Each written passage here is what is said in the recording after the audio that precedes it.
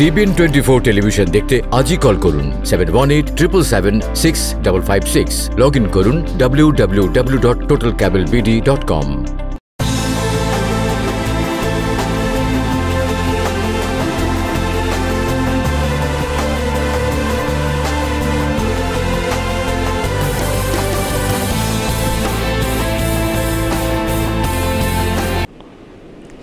সুপ্রিয় দর্শক, TBN analysis অনুষ্ঠানে আপনাদেরকে স্বাগতম।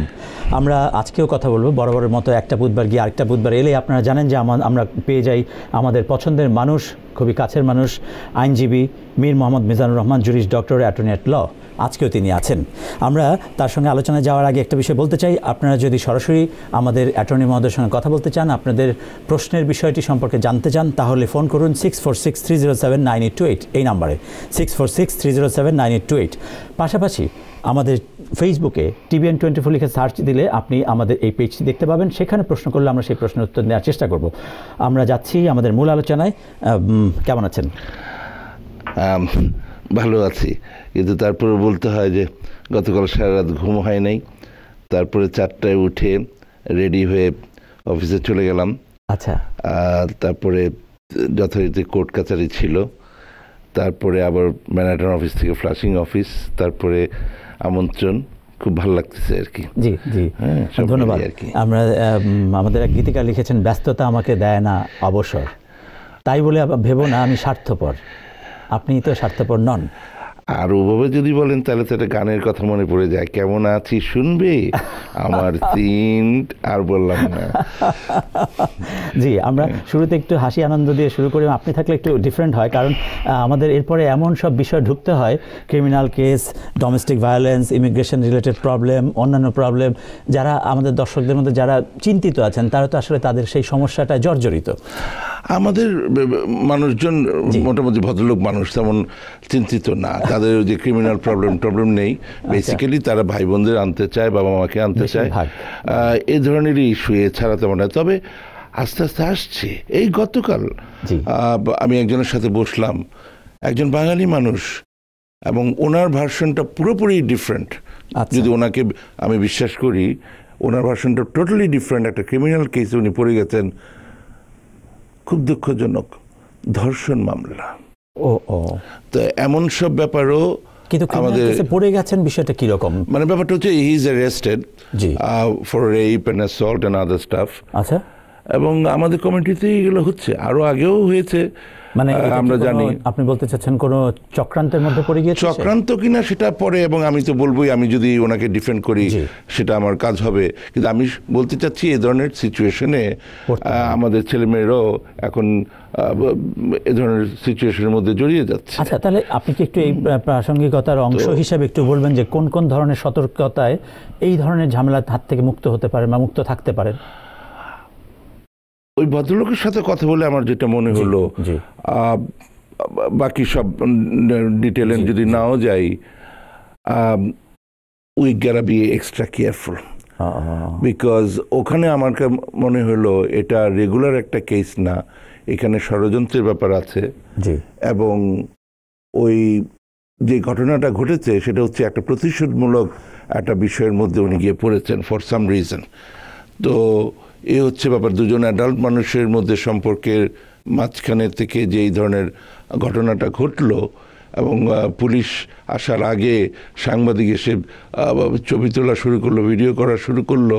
মানে মনে হচ্ছে যেমন ওরা সব একটা পার্ট হিসেবে এই জিনিসটা যেভাবে হয়েছে। তবে আইন তার নিজস্ব গতিতে চলবে। আমি দৃঢ় বিশ্বাস ওনার বিচার পাবেন। এবং যিনি ভিকটিম, যদি কেউ ভিকটিম হয়ে থাকে এখানে, উনিও যেন ওনার বিচার পান। আমরা আশা করি আপনি টিবিএনের পক্ষ থেকে, আমরা যেহেতু টিবিএনের পক্ষে অনুষ্ঠান করছি, আমরা সেটাই কামনা করছি। হ্যাঁ, সুপ্রিয় দর্শক, আমরা আলোচনা শুরু করার আগেই বলতে চাই যে এই যে আমাদের অ্যাটর্নি মহোদয় বললেন, যে কোনো ক্ষেত্র থেকেই আমাদের আসলে একটু বাড়তি সতর্কতা দরকার আছে। আবার পাশাপাশি আমরা এটাও চাই, কেউ যদি অপরাধ করে থাকে তার যেন শাস্তি হয়। আমাদের এখানে উপস্থিত অ্যাটর্নি মহোদয় তার অভিজ্ঞতা শেয়ার করবেন। আপনারা আপনাদের জীবনের গুরুত্বপূর্ণ সিদ্ধান্তটি সরাসরি কথা বলে তারপর নেবেন। আমরা যাচ্ছি মূল আলোচনায়। আমরা যাওয়ার আগে একটা ফোন নিতে চাই। আমাদের এখানে বেশ কয়েকটি ফোন অলরেডি চলে এসছে। ঠিক আছে, আপনি আসবেন জেনেই প্রস্তুত থাকে সবাই মোটামুটি। ঠিক আছে। জি, হ্যালো, কে আছেন আমাদের সঙ্গে ফোনে? আপনার নাম পরিচয় বলে প্রশ্নটি করবেন। হ্যালো, জি শুনতে পাচ্ছেন? আসসালামু আলাইকুম। জি ওয়ালাইকুম আসসালাম, বলুন আমাদের অ্যাটর্নি মহোদয় শুনছেন? হ্যাঁ, আসলে ভালো করে শোনা যাচ্ছে না আপনাদেরকে, আপনাদের একেবারে ভলিউমটা খুব লো। তাই আপনার তাহলে টেলিফোনের ভলিউম হয়তো বাড়াতে হবে আমাদের, আমরা একটু জোরে বলতে পারি। আপনার প্রশ্নটি বলুন, আমরা উত্তর দেওয়ার চেষ্টা করব। আচ্ছা, জি আমি এখন শুনতেছি। আমি ভাই বোনের জন্য অ্যাপ্লাই করছিলাম, ওই যে ডকুমেন্টারি কাগজপত্র সবগুলো অ্যাপ্রুভ হয়েছে মে মাসের 10 তারিখ। তো আমি তো দেখলাম ওখানে 60 ডে থেকে 90 ডে এর মধ্যে ওদেরকে ইন্টারভিউর জন্য ডাকার কথা, কিন্তু এখনো পর্যন্ত প্রায় 8 মাস হয়ে যাচ্ছে, কোনো কিছু পাই নাই। ওকে, তাহলে মানে আপনি জানতে চাচ্ছেন যে কেন পাইনি বা এর পেছনে কারণ কি থাকতে পারে? জি, এটা আর কতদিন লাগতে পারে? জি শুনুন, আমাদের অ্যাটর্নি মহোদয় বলবেন। হ্যাঁ, এই ধরনের এই প্রশ্নগুলো খুব কমন একটা প্রশ্ন। আমি খুবই দুঃখিত যে আপনার এই ধরনের সিচুয়েশনটা হচ্ছে, এবং আপনি নিশ্চয়ই চান আপনার আত্মীয় স্বজন খুব তাড়াতাড়ি আসুক, ওনারাও অপেক্ষা করছেন। এবং কিন্তু দুঃখজনকভাবে ঘটনা হচ্ছে যে 8 মাস হয়ে গেলেও যে এখনও ইন্টারভিউর জন্য ডাকেনি, সেটা খুব একটা বেশি সময় না। হ্যাঁ, আপনাকে বর্তমান পরিস্থিতিতে এটার সাথে ট্রাম্প বা ওবামা এই ধরনের কোনো ব্যাপার নাই, কিছু হলেই আমরা একটা মানে দোষ খুঁজতে চাই, ওটার দরকার নেই। মানে ওভারঅল যে বাজেট সিচুয়েশন, যা ব্যস্ততা সিচুয়েশন, আগে হয়তো বাঙালি আসতো 5 জন, এখন আসতেছে 5000। হ্যাঁ, এক ফ্লাইটে এক বাঙালির হয়তো দেখা গেলো 85 জন লোক আসছে, এমন হয়েছে। তো আস্তে আস্তে যেহেতু এ ধরনের ব্যস্ততা বাড়ছে, সুতরাং একটু দীর্ঘ সময় লাগবে, এটাতে আমি অবাক হচ্ছি না। আপনি একটু ধৈর্য ধরেন, যারা বাংলাদেশে আছেন তাদের জন্য শুভাকাঙ্ক্ষা রইল, ইনশাল্লাহ সব ঠিক হয়ে যাবে। জি, আমার মনে হয় যে আপনি প্রশ্নের উত্তরটি পেয়েছেন, এবং একটু ধৈর্য হয়তো আমাদের ধরতে হবে। আমরা পরবর্তী ফোনে যাচ্ছি। হ্যালো, কে আছেন আমাদের সঙ্গে ফোনে? আপনার নাম পরিচয় বলে প্রশ্নটি করবেন। হ্যালো, আসসালামু আলাইকুম। জি ওয়ালাইকুম সালাম, বলুন। জি, আমার নাম মাসুদ, আমি সায়েন্স সেক্টর থেকে বলতেছি। জি বলুন, আমাদের অ্যাটর্নি মহোদয় শুনছেন। আমি লয়ার সাহেবকে বলতে চাচ্ছি, গত সপ্তাহে আমি ওনার অফিসে একটা কল দিয়েছিলাম।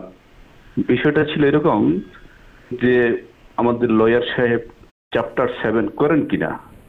তো ওনার প্রতিনিধিরা আমার কাছে ফোন নাম্বার নিল, আমার নাম নিল, এবং আমাকে জানাবে বললো। আজকে প্রায় 10 দিন হয়ে গেল, আজ পর্যন্ত কল করে নাই। বিষয়টা আজকে কি একটু বলবেন?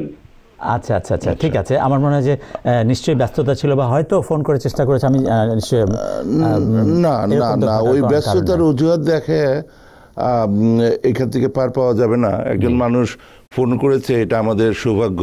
জি, নাম্বার 2 হচ্ছে একদিন লাগতে পারে, 2 দিন লাগতে পারে, কিন্তু 10 দিন লাগবে, সেটা একটা বিষয়। আর আরেকটা বিষয় হচ্ছে যে আমরা সাধারণত টেলিফোনে দীর্ঘ আলাপ করতে চাই না। তো আমরা চাই যে মানুষজন তাদের জাস্ট কথা না বলে কাগজপত্র নিয়ে এসে বসুক, আমরা দেখি সিচুয়েশনটা কি।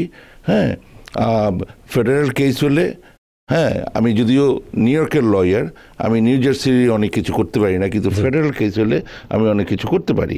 এগুলো একটা কথা। কিন্তু একটা হতে পারে আমি কিছুদিন আমি দেশের বাইরে ছিলাম, অস্ট্রেলিয়া ছিলাম।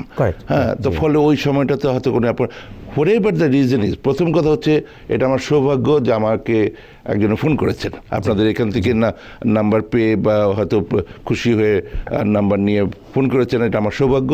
দ্বিতীয় কথা হচ্ছে সেটার জন্য 10 দিন লাগবে, কোনো উত্তর দেবে না, সেটা আমি দুঃখিত। আমি দেখবো আমার অফিসে কারোর কাছে ইনফরমেশনটা আছে কিনা, আমি কল ব্যাক করার চেষ্টা করব। আমার মনে হয় যে আসলে আমরা নিশ্চয়ই এর মধ্যে পিছনে কোনো কারণ থাকতে পারে। একটা বিষয় আমরা বলতে চাই, সুপ্রিয় দর্শক, আমাদের বাঙালিদের একটা সৌন্দর্য আছে। বাঙালিদের সৌন্দর্য হচ্ছে আমরা কখনোই কারো নেগেটিভ বিষয়টি সরাসরি বলি না, যদি ঘটেও গিয়ে থাকে। আরেকটি বিষয় হচ্ছে যে আপনি তুমি অধম তাই বলি আমি উত্তম হইব না কেন। যদি তিনি হয়তো কোনো কারণে ফোনটি করতে ভুলেও গিয়ে থাকেন, তাও আপনি কিন্তু একটা ফোন করে যোগাযোগটা করলে নিলেই দূরত্বটা কমে যেতে পারতো। আর আমাদের অ্যাটর্নি মহোদয় দেশের বাইরে ছিলেন, সেটা আমরা জানা গেল। পরবর্তী সময় আশা করি এই গ্যাপটা হবে না। আমরা পরবর্তী ফোনে যাচ্ছি। হ্যালো, কে আছেন আমাদের সঙ্গে ফোনে? আপনার নাম পরিচয় বলে প্রশ্নটি করবেন। লাইন দেন না তো। হ্যালো, জি লাইনটি পাওয়া গেছে, আপনি বলুন। হ্যালো, জি হ্যাঁ, আমি যে অ্যাটর্নি সাহেবের একটা কোশ্চেন ছিল, আমি বলুন। অ্যাটর্নি মহোদয় শুনছেন? বলুন। হ্যালো, জি বলুন, শুনতে পাচ্ছি। হ্যাঁ, আমার একটা প্রশ্ন ছিল। আসসালামু আলাইকুম, আমি জামেকার থেকে মান্নান বলছি। জি বলেন।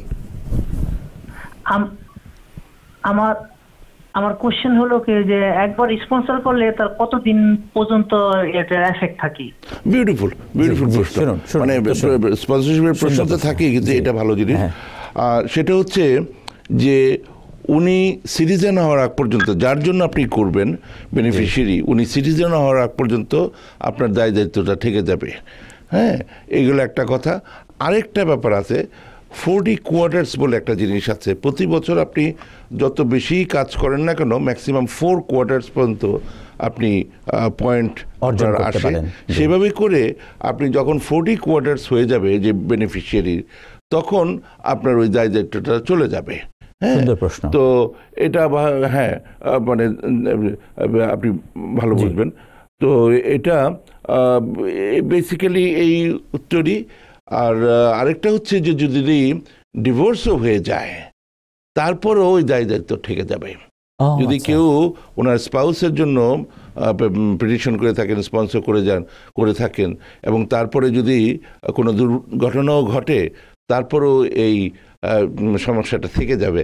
এবং অনেক স্পাউস এটার জন্য সু করছে যে উনি আমাকে স্পন্সর করেছিলেন এবং এফিডেভিটও সাপোর্ট দিয়েছিলেন, আমি এখন আমার ওই টাকা আমি চাই। তো এই ধরনের মজার মজার ঘটনা আছে। তো এটা ডিভোর্স হয়ে গেল, এই থেকে যাবে। খুব ইন্টারেস্টিং। সুপ্রিয় দর্শক, অবশ্যই আমাদেরকে খুব চিন্তা করে তারপর স্টেপগুলো নিতে হবে। কিছু নাই, অন্তত আপনার চিন্তার কিছু নাই, সেটা আমি জানি। আপনি এখানে এক্সট্রাঅর্ডিনারি এবিলিটি এলিয়েন হিসেবে এখানে গ্রিন কার্ড নিয়ে আসছেন, আপনার এই ধরনের কোনো ধন্যবাদ। আমরা একটু ফেসবুকে দিকে যেতে চাই। আমাদের সঙ্গে ফোনে অনেকজন আছেন, আপনারা একটু অপেক্ষা করুন। আমরা ফেসবুকে একটু কয়েকজনকে দেখতে চাই আমাদের সঙ্গে, যারা যুক্ত হয়েছেন। এমডি তারেক, রাহাব হাসান, নুরুল মোস্তফা, মোবারক হোসেন, এমডি আজাদ, রাসেল ভুইয়া, একজন লিখেছেন সিলেট থেকে যুক্ত হয়েছে। জি, আপনি সিলেট থেকে যুক্ত হয়েছেন নুরুল মোস্তফা, অসংখ্য ধন্যবাদ। একজন প্রশ্ন করেছেন যে আমি তালিকায় দেখেছি যে আমার ফ্যামিলি মেম্বার 3 জন, এবং আমি যদি একজনকে স্পন্সর করি তাহলে যেই টাকা লাগে সেই টাকা আমার উপার্জনের মধ্যে আছে, কিন্তু আমি অ্যাপ্লাই করেছিলাম, তারা ডিনাই করেছে। কারণ কি হতে পারে, একটু কি আপনি বলতে পারেন? উনি যদি নিজে ভাবেন যে এটা হয়েছেন, উনি নিশ্চয় দেখে শুনেই বলছেন, তালিকা দেখে বলেছেন। একটা আছে ইনকাম, কিন্তু এখানে আবার ব্যাপারটা হচ্ছে যে ওনার ফ্যামিলি মেম্বার কতজন এক্সিস্টিং সিচুয়েশনে।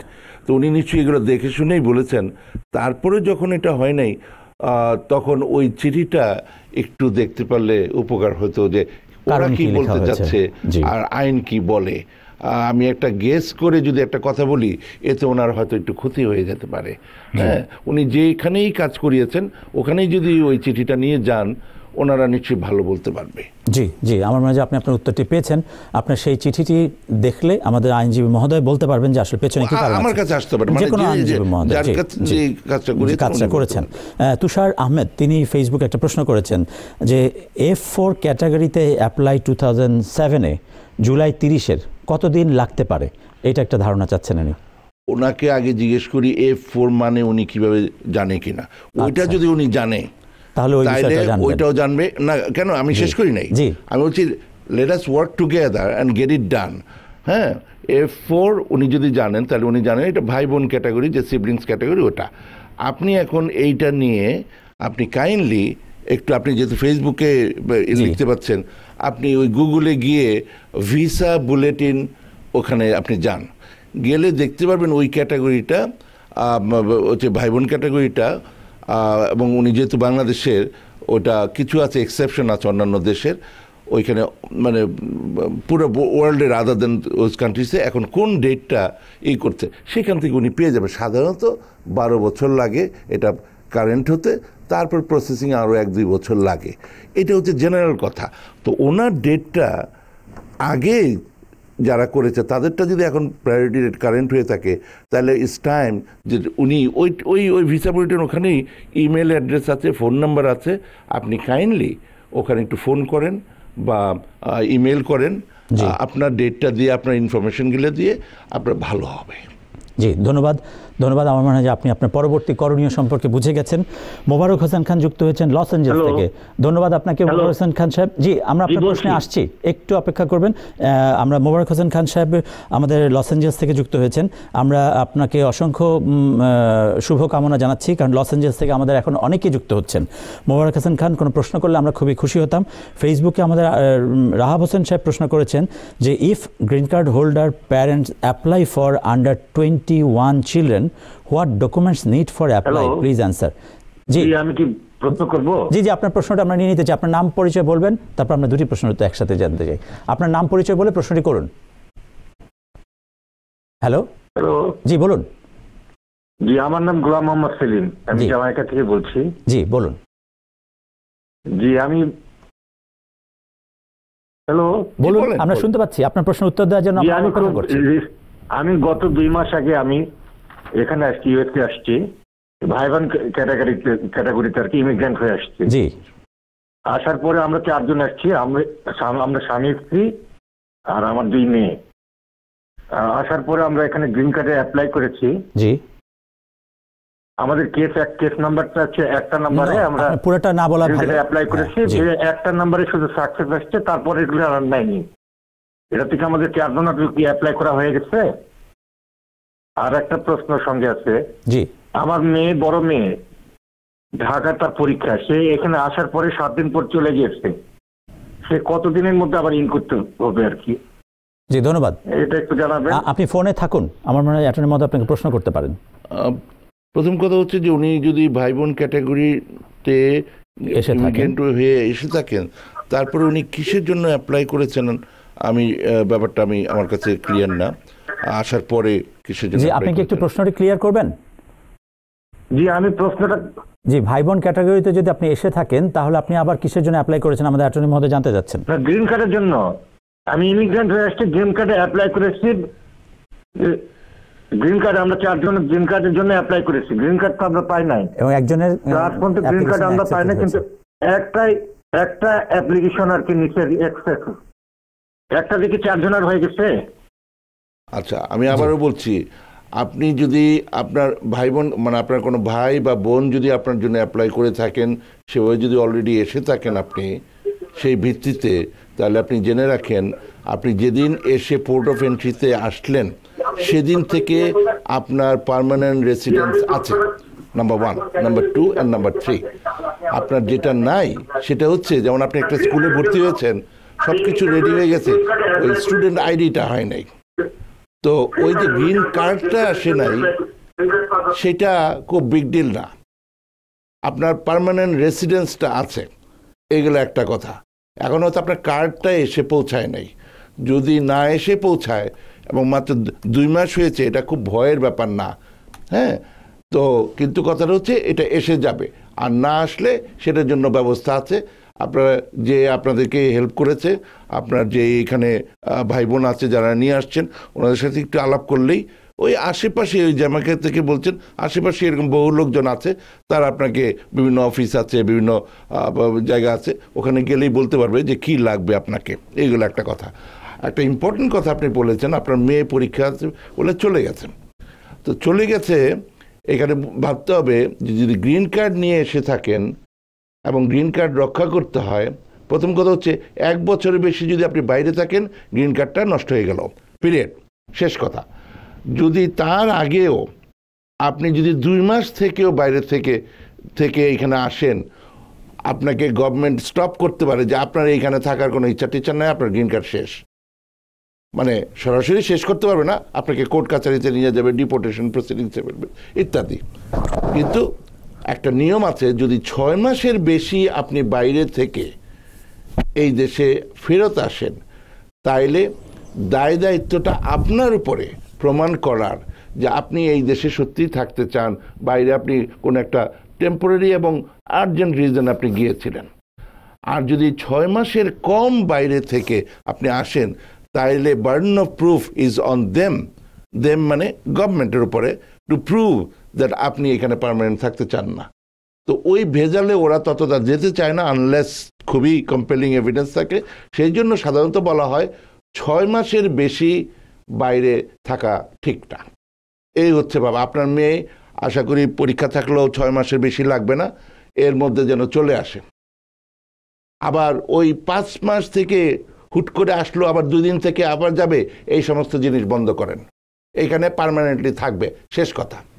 জি, ধন্যবাদ। আমার মনে হয় যে আপনি বুঝতে পেরেছেন, অত্যন্ত গুরুত্বপূর্ণ পরামর্শ আপনার ভবিষ্যতের জন্য, আপনার মেয়ের ভবিষ্যতের জন্য এগুলো এখনই মেনে চলা জরুরি। আমরা যাচ্ছি পরবর্তী ফোনে। হ্যালো, কে আছেন আমাদের সঙ্গে ফোনে? আপনার নাম পরিচয় বলে প্রশ্নটি করবেন। হ্যালো, ঠিক আছে, যদি সরি, যদি আপনার অসুবিধা হয় আমরা অন্য আলাপ করতে পারি। সেটা হচ্ছে গতবার যখন আমি এসেছিলাম দেখেছি যে অনেকে ফেসবুকে বা উনি ফোনে আছেন। আচ্ছা, ঠিক আছে, জি আপনি বলুন, আপনি ফোনে আছেন, প্রশ্নটি বলুন। আচ্ছা, হ্যালো, বলুন, আমরা শুনতে পাচ্ছি। হ্যাঁ জি বলুন। আচ্ছা, আমার প্রশ্ন হচ্ছে, আমি নাম প্রকাশে অনিচ্ছুক। জি। আচ্ছা, আমি আমেরিকায় বিবাহিত, আমি যদি বাংলাদেশে কি একটা বাচ্চা হয়ে যায়, সেই বাচ্চাকে কি এখানে আনা যাবে? জি ধন্যবাদ। আপনি শুনুন, আমেরিকায় বিবাহিত, বাংলাদেশে গিয়ে যদি বাচ্চা হয়ে যায় তাহলে কি সেই বাচ্চাকে আনা যাবে? মানে ওনার বাচ্চা? হ্যাঁ, ওনার বাচ্চা, কিন্তু যদি অন্য আমরা ধরে নিতে পারি 2-3টা ক্ষেত্র যদি আমরা অ্যাজাম্পশন করি যে তার আরেকটা বিবাহ অথবা বিবাহ বহির্ভূত সম্পর্কের বাচ্চা, ওনার সাথে আমার বসতে হবে। জি, আমি এটা প্রশ্ন এইভাবে উত্তর দেব, উত্তর দেওয়া যাবে না। জি, নেক্সট প্রশ্ন। হ্যাঁ, এই প্রশ্নের উত্তরটি আসলে অ্যাটর্নি মহোদয় সরাসরি বসে কথা বলতে চাচ্ছেন, তারপর আপনার সঙ্গে উত্তর দেবেন। আমরা পরবর্তী ফোনে যেতে পারি একটু পরে, কিন্তু তার আগে একটা বিরতিতে যেতে চাই। বিরতির সময়? জি, ঠিক আছে, বিরতি। হ্যাঁ জি, আপনি আমাদের সঙ্গে থাকুন, আমরা আপনার প্রশ্নটির উত্তর দেব কিন্তু বিরতি থেকে এসে। সুপ্রিয় দর্শক, আমরা যাচ্ছি বিরতিতে। আমরা কথা বলছিলাম টিবিএন অ্যানালিসিস অনুষ্ঠানে মীর মোহাম্মদ মিজানুর রহমান সাহেবের সঙ্গে, জুরিস ডক্টর, অ্যাটর্নি অ্যাট ল। যাচ্ছি বিরতিতে। TBN 24 টেলিভিশন দেখতে আজই কল করুন 7187776556। লগ ইন করুন www.totalcablebd.com। সুপ্রিয় দর্শক, টিবিএন অ্যানালিসিস অনুষ্ঠানে আপনাদেরকে আবারও স্বাগতম। আমরা কথা বলছিলাম আমাদের প্রিয় মানুষ, প্রিয় অ্যাটর্নি মীর মোহাম্মদ মিজানুর রহমান সাহেবের সঙ্গে, জুরিস ডক্টর, অ্যাটর্নি অ্যাট ল। আমরা বিরতিতে যাওয়ার আগে বেশ কয়েকজন ফোনে ছিলেন, আমরা আপনাদের সঙ্গে ফোনে যাব। তার আগে একটা বিষয় আপনার বলতে চাই যে এই সাম্প্রতিক একটা বিষয় আমরা একটু শুনতে চাই আপনার কাছ থেকে। গত 10-15 দিনে আপনার কেমন মনে হলো ট্রেন্ড, আপনি যেরকম দেখেছেন সাম্প্রতিক? 3 বছর ধরে এক ভদ্রমহিলা আমার কাছে আসেন। আচ্ছা, ভদ্রমহিলা অবশ্যই সুন্দরী, সেটা ওদিকে না গেলাম। আচ্ছা, কিন্তু বছরে একবার আসে। আচ্ছা, আসে, তারপর যথারীতি 1 বছর চলে যায়, আবার আসে।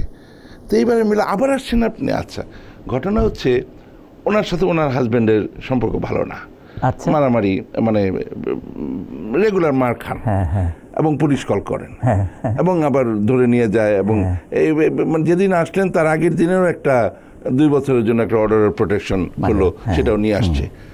তো এখন আমার তো কাজ না, আমি তো মানে ম্যারেজ কাউন্সিলর না, আমাদের একটা লাইন আছে আর কি। তো ওই রকম হয় আর কি, যে এই জিনিসটা আমাদের কমিউনিটিতে বেশ হচ্ছে, যে ডোমেস্টিক ভায়োলেন্স জিনিসটা, এটা আপনি প্রায় এটার উপরে কথা বলতে চান, আমরাও চাই, কিন্তু মোটামুটি আমাদের দর্শক যে গ্রুপটা আছে, ভদ্রলোক মানুষ, তাদের এই ধরনের সমস্যা নাই, ফলে আমরা অত কথা আসে না। তো এটা একটা বড় সময়, অথবা আসে না, তারা এটা নিয়ে কথা বলতে চায় না। তো আপনারা হয়তো কথা বলতে চান না, কিন্তু আপনারা এই ব্যাপারে খুব সাবধান হবেন, কারণ অনেক ক্ষতি হয়ে যাবে। হ্যাঁ, অনেক ক্ষতি হয়ে যাবে, খুব সাবধান থাকবেন, এটা আমার একটা অনুরোধ রইল। আবার আরেকদিকে যেমন আজকে যেটা হলো, একজনের বাড়ি নিয়ে চলে যাচ্ছে নিলামে, ওটা ঠেকানো, এই জাতীয় ব্যাপারগুলো হচ্ছে। তো হয়তো কষ্ট করে একটা বাড়ি নিয়ে যাচ্ছে নিলামে, আপনি ঠিকই দিয়েছেন, সেটা তো আমাদের কাজ, আমরা এটার জন্য পয়সা করি, অর্জন করি। কিন্তু আমার শুধু কথা হচ্ছে, একটা মানুষ অনেক কষ্ট করে একটা বাড়ি কিনেছে, ওটার মানে ভাড়া দিয়ে হোক, যেভাবে হোক এটা চালিয়ে নিয়ে যাচ্ছে। তারপরে যখন এই ধরনের একটা সিচুয়েশন হয়, তখন you have to feel that way. তাকে রিপ্রেজেন্ট করার জন্য আমার মনে হয় ওইভাবে ফিল করতে হবে আর কি। তো ওই জিনিসটা আমার খারাপ লাগে। তা আমি ওই আজকে এরকম কোর্ট ছিল, যথাসম্ভব চেষ্টা করেছি, এবং এটা আরও যাবে, একটা ব্যবস্থায় আসবে। এবং এখানে গিয়ে একটা সময় ছিল যখন একটা কিছু বাড়িওয়ালার বিরুদ্ধে খুব বদনাম ছিল, তারা হিট দেয় না, তারা এটা করে না, ওইটা করে না। এখন এমন একটা অবস্থা হয়ে গেছে, বরং অনেক ভাড়াটিয়া আছে, মাসের পর মাস ভাড়া দিচ্ছে না, এবং তাদেরকে কিছু করা যায় না আইন কানুনের জন্য। আহারে, গরিব ভাড়াটিয়া, এই যাতে। তো ফলে আমাদের খারাপ ভাড়াটিও আছে, খারাপ বাড়িওয়ালা আছে। এই সমস্ত ব্যাপারের মধ্যে আমরা যদি একটু সুন্দরভাবে থাকার চেষ্টা করি তাহলে ভালো হয় আর কি। এই হচ্ছে কথা। আমার একটা বদনাম আছে যে আমি প্রসঙ্গ ধরে আমার শুধু জোকস মনে পড়ে যায়। তো একটা ছোট্ট গল্প বলি, সেটা হচ্ছে যে এক পাশের বাসাতে হাজব্যান্ড ওয়াইফের প্রচণ্ড ঝগড়া হচ্ছে। তো এখানে ওয়াইফ বলেছেন হাজব্যান্ডকে, ওদের তো প্রচণ্ড রকম ঝগড়া হচ্ছে, একটু যাও না, দেখো না কী অবস্থা। হাজব্যান্ড বলেছে যে আমি তো গিয়েছিলাম, ওটা নিয়ে ঝগড়াটা। তা আমরা এই আলোচনায় আর যেতে চাই না, আমরা যাচ্ছি আমাদের টেলিফোনে। তার আগে একটু বলতে চাই যে আমাদের এখানে ফেসবুকে বেশ কয়েকজন যুক্ত হয়েছেন। রকনউদ্দিন, কফিলউদ্দিন, আশরাফুদ্দিন আহমেদ চৌধুরী, পরপর 3 জনকে পেলাম। তারপর তানজিম হোসেন, শাহিদ সাহেব, তসলিম হোসেন, রনি, ওনাদের তো আমরা নাম বলেছি। যে আপনাদের প্রশ্নগুলো আমরা উত্তর দেওয়ার চেষ্টা করবো। আমরা যাচ্ছি ফোনে। আপনার কে আছেন আমাদের সঙ্গে ফোনে? আপনার নাম পরিচয় বলে প্রশ্নটি করবেন। হ্যালো, জি বলুন, আমরা শুনতে পাচ্ছি। ওয়ালাইকুম আসসালাম। আমার নাম জাহিদুল হাসান, আমি কুইন্স ভিলেজ থেকে। জি বলুন প্লিজ, আমাদের অ্যাটর্নি মহোদয় শুনছেন। আমার এক প্রশ্নটা হলো যে আমি আমার ওয়াইফ আমার শ্বশুরের জন্য অ্যাপ্লাই করছে। জি। তো আমি ভিসা ফি, তারপরে যত ধরনের আছে আপনার পেপারস, ওগুলো সব জমা দিছি। জি। তো তার মধ্যে কয়েকটা পেপারস মিসিং হয়েছে, যার কারণে তারা বলতেছে যে ওই পেপারগুলো আবার রিসাবমিট করার জন্য। তো আমি ওই পেপারগুলো আবার রিসাবমিট করছি, অলমোস্ট 2 মান্থস হয়ে গেছে। তো ওরা ওই দেখাচ্ছে যে সাবমিট, অ্যাকসেপ্ট করছে না এখনো। তো আর কতদিন লাগতে পারে বা হইতে আর কি। আর ডিসেম্বরে আমরা অ্যাপ্লাই করছিলাম, আবার এই ডিসেম্বর চলে আসবে, 1 বছর উপর হয়ে গেছে। জি, আপনি ফোনে থাকুন। আপনার উনি প্রচন্ড টেনশনে আছেন। প্রচন্ড টেনশনে আমার মনে হয় না ওনার থাকার কথা। 2 মাস এমন কোনো বেশি সময় না। একটু শক্তভাবে না বললে হয়তো মানে টেনশনটা আরো বেশি হবে। কিন্তু সবাই এখানে সম্মানিত মানুষ, এবং আমি দুঃখিত যে আমি একটু জোরে কথা বলতেছি, বেয়াদবি নেবেন না। আপনার যদি খারাপ লাগে, আপনি একটা ভালো খবর যে সাবমিটেড যেটা ওরা বলতেছে। দ্বিতীয় কথা হচ্ছে ওখানে ফোন নাম্বার আছে, ইমেল অ্যাড্রেস আছে। আপনি এক সপ্তাহ পর পর একটা করে ইমেল দেন। আপনার যেহেতু খারাপ লাগতেছে এবং আপনি কনসার্ন, এবং আপনার কনসার্ন হতেই হবে। আপনি টাকা পয়সা দিয়েছেন, আপনার সব কিছু এলিজিবল, এটা আপনি দিয়েছেন, ওটা কেন হবে না? না হলে বলুক, তারা আবার আপনি দেবেন। তো আপনি এটার জন্য ওখানে ইমেল অ্যাড্রেস আছে, ফোন নাম্বার আছে, আপনি একটু যোগাযোগ করেন ওনাদের সাথে। জি ধন্যবাদ। আমার মনে হয় আপনি আপনার উত্তরটি পেয়েছেন। আর অ্যাটর্নি মহোদয় এই ইঙ্গিত করেছেন যে আসলে এই দেরি হওয়াটা খুব অপ্রাসঙ্গিক বা খুব বেশি নয়। আমরা যাচ্ছি পরবর্তী প্রশ্নে। জন মাসুম সাহেব, তিনি যুক্ত হয়েছেন আমাদের সঙ্গে ফেসবুকে। তিনি লিখেছেন, গ্রিন কার্ড দিয়ে স্ত্রীর জন্য অ্যাপ্লাই করেছিলাম 25 জুলাই 2018, অ্যাপ্রুভ হয়েছে অক্টোবর 05, 2019। ইন্টারভিউর জন্য কত সময় লাগতে পারে? 2025-18-তে তিনি অ্যাপ্লাই করেছিলেন। আমার সামনে এই মুহূর্তে ওই চার্টটা নেই। সেটা হচ্ছে যদি গ্রিন কার্ড ধারী কেউ ওনার স্পাউসের জন্য অ্যাপ্লাই করে, এটা প্রেফারেন্স ক্যাটাগরিতে, হ্যাঁ, আর 2A ক্যাটাগরিতে। তো ওটা কতদিন লাগছে, এমন একটা সময় গেছে, ওটা কারেন্ট ছিল, যদিও ওটা 2-3 বছর লেগে যে এমন একটা অবস্থা ছিল। তো এই মুহূর্তে আমার সামনে ওটা নাই। এটা হয়তো ওনার I-130 ইমিগ্রেন্ট পিটিশনটা হয়েছে। তো আপনি যদি একটু ভিসা বুলেটিনে গিয়ে আপনার যে অ্যাপ্রুভাল লেটারটার মধ্যে বাম দিকে ওপরে সেকেন্ড ঘরটার মধ্যে প্রায়োরিটি ডেট একটা কথা লেখা আছে, ওই ডেটটা কি, ওইটা দেখে আপনি দেখতে পারেন ওই ডেটের আগের ডেট যদি ওরা প্রসেস করতে থাকে, তাহলে আপনি বুঝবেন যে আপনারটা এখন কারেন্ট। হ্যাঁ, আপনি ওইভাবে যদি একটু কাইন্ডলি দেখেন। নাইস। জন মাসুম সাহেব, আমার মনে হয় আপনি আপনার উত্তরটি পেয়েছেন। আমাদের সঙ্গে ফোনে একজন আছেন, আমরা তার প্রশ্ন নিতে চাই। হ্যালো, কে আছেন আমাদের সঙ্গে ফোনে? আপনার নাম পরিচয় বলে প্রশ্নটি করবেন। হ্যালো। হ্যালো, জি বলুন, আমরা শুনতে পাচ্ছি। আমি জামাইকা থেকে আমার নাম বলছিলাম। আমার এক ভাইয়ের জন্য অ্যাপ্লাই করছি, আর স্পন্সর করছি, কিন্তু আমার আরেক আত্মীয় আমার স্পন্সর করতে চাইতেছে। আমি কি তারা দিতে পারবো কিনা, তার কাজে লাগবে কিনা, সেটার জন্য আমার প্রশ্ন ছিল অ্যাটর্নি সাহেবের কাছে। জি শুনুন। আপনি না একটু আগে আরেকবার ফোন করছেন মান্নান সাহেব, ভেরি গুড। তার মানে ওনার মানে উনি মানে উৎসাহী আর কি।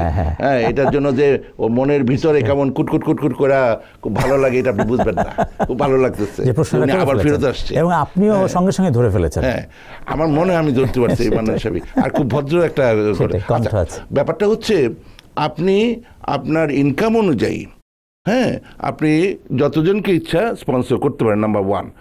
কিন্তু এখানে দেখতে হবে যে আপনার ট্যাক্স রিটার্নে যে ফ্যামিলি সাইজ কত, এবং তারপরে আপনি যে ওই যে আগে অ্যাপ্লাই করেছেন তাদেরকে যোগ করে প্লাস নতুন আরেকজনকে যখন যোগ করবেন ওটা টোটাল নাম্বার কত।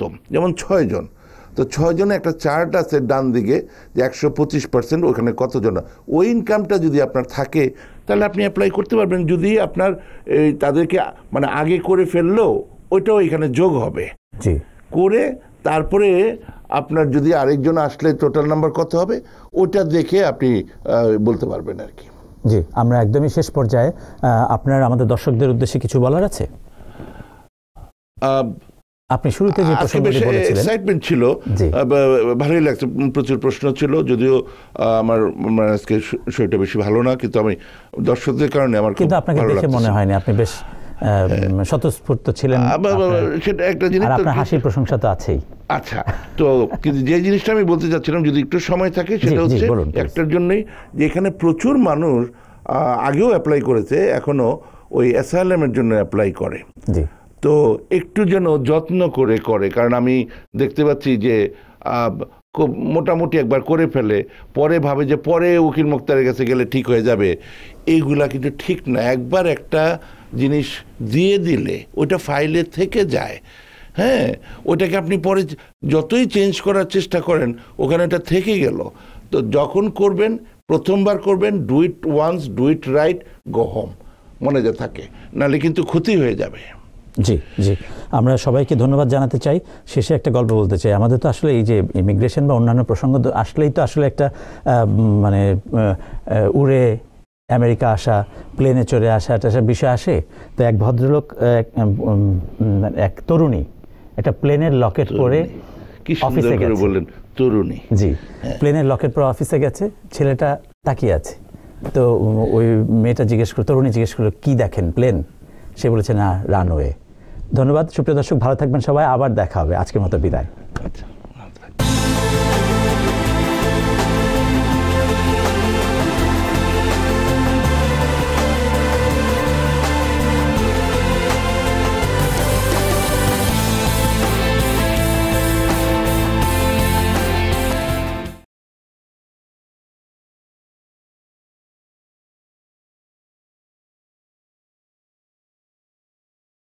TBN 24 টেলিভিশন দেখতে আজই কল করুন 7187776556। লগ ইন করুন www.totalcablebd.com।